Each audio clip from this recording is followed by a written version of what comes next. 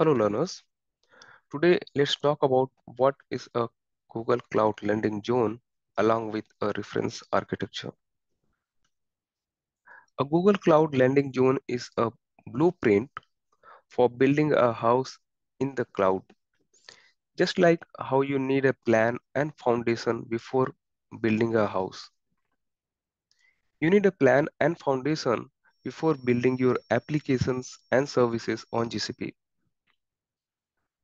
A landing zone is essentially a set of practices, tools, and architecture that helps you set up a secure, scalable, and well-organized environment in GCP.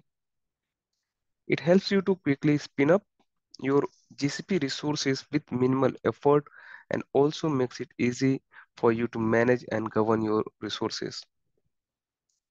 Think of it like an instruction manual for creating a cloud environment that fits your specific needs.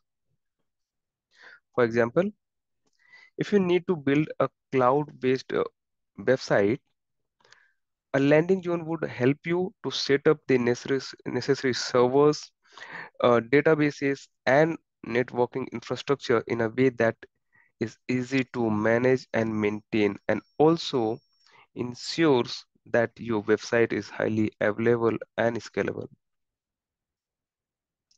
It is like building a castle in the clouds, where you get to decide the layout, the design, and the infrastructure, and GCP landing zone gives you the blueprint to build it in a secure, structured, and efficient way.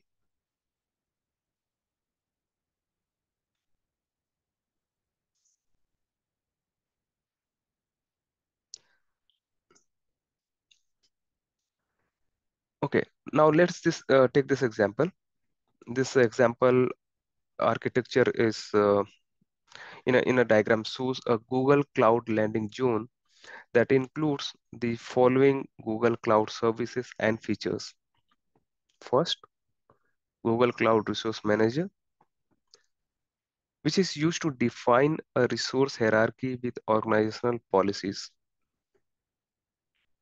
The other one is Google Cloud Identity.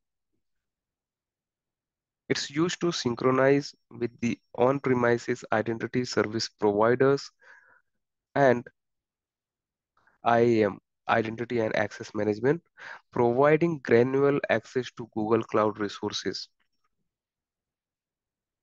The network deployment includes shared VPC, so a shared virtual private cloud network for each environment, production, development, and testing that connects resources from multiple projects to the host VPC network. VPC firewall rules that control connectivity to and from workloads in the shared VPC networks.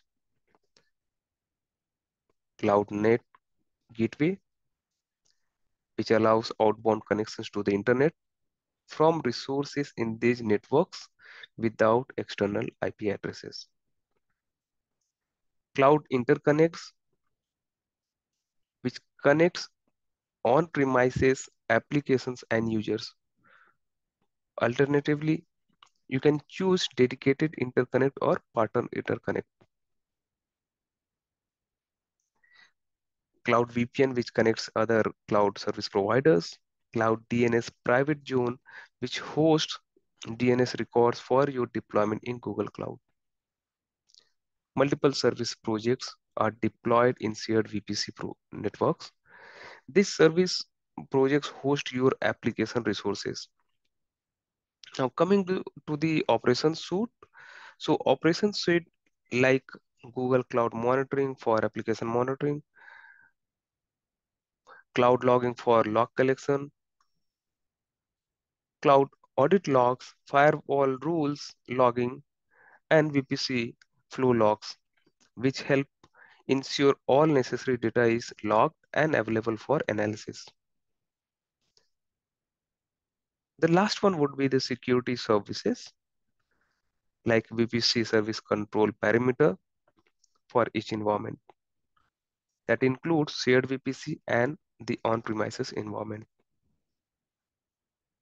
A security parameter isolates services and resources, which helps improve your ability to mitigate the risk of data exfiltration from supported Google Cloud services.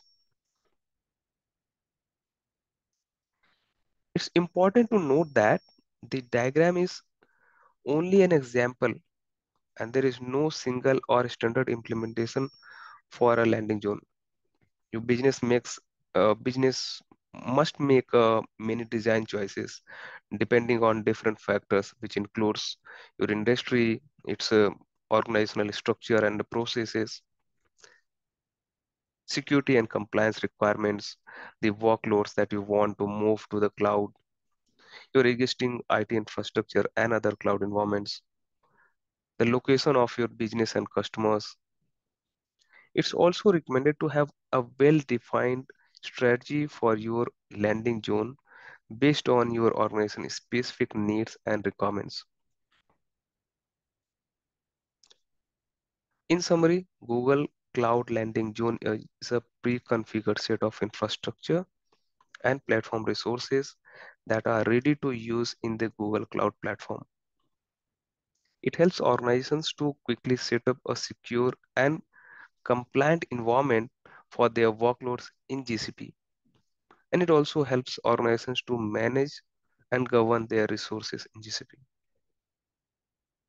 Thanks for listening. Please like and subscribe to my YouTube channel to learn more about Google Cloud.